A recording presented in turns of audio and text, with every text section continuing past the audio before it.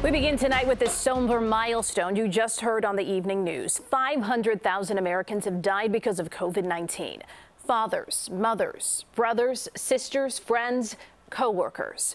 Almost 20% of those deaths happened in just the past month as cities and states across the country, including here in Illinois, begin to ease restrictions. But over the weekend, a CBS viewer reached out to us concerned about what they saw happening in a West Suburban concert venue.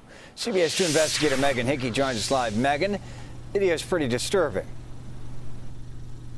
Right, Brad and Erica, it looks like a pre-pandemic concert. The only problem is these videos were snapped on Saturday at this venue in Lombard, and it's not the first time that the Brauer house has been the center of a CBS 2 investigation.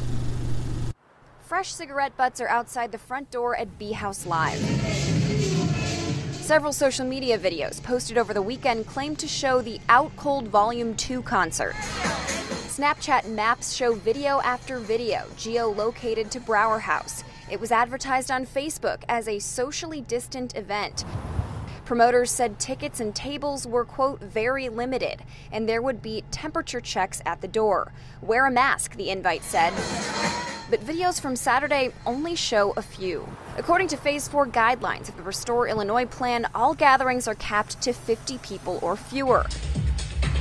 One of the DJs advertised by the venue posted his view from the stage with the comment, "Chicago, I love you." Looks like more than 50 people. So how was this party allowed to happen, especially after a proposed New Year's party had already raised the alarm? I think it's just insanely dangerous. We tried the owner that we spoke to back in December.